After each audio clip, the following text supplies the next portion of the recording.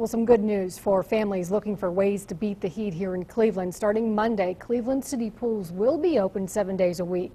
They had been closed on Mondays and Tuesdays, even when temperatures climbed into the 80s, and that was because of budget cuts. But a big donation changed all of that. News Channel 5's Alicia Ciccolini joins us now live with the details, and I'll bet a lot of people are happy, Alicia. Oh, you could say that again, Tracy. You know, between the heat mixing with the humidity, it has been downright brutal to be outside for even just a few minutes, as you all well know, the past few weeks. And that's why here at Halloran Park on West 117th Street, they are loading up with people, and they are trying to cool down any way they can right now. City officials in Cleveland recognize this struggle, and in an effort to keep residents safe from the heat, they opened all city pools, as you heard Tracy say, 7 days a week, but they didn't do it alone.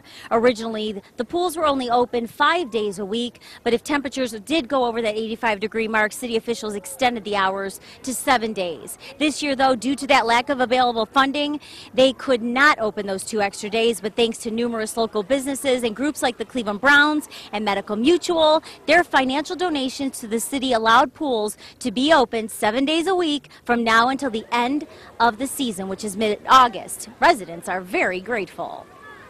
It's nice. It's just crazy that it'll be 90 degrees and there's no pools open. And nobody wants to go to the lake. It's nasty down there.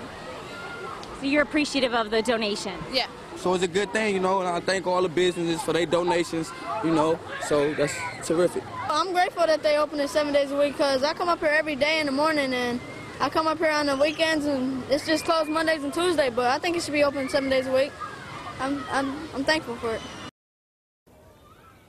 Well, there you have it. Cleveland's Mayor Frank Jackson signed this into effect yesterday with a memo allowing the city to accept financial donations equaling about $100,000. Live in Cleveland, Alicia Ciccolini, News Channel 5.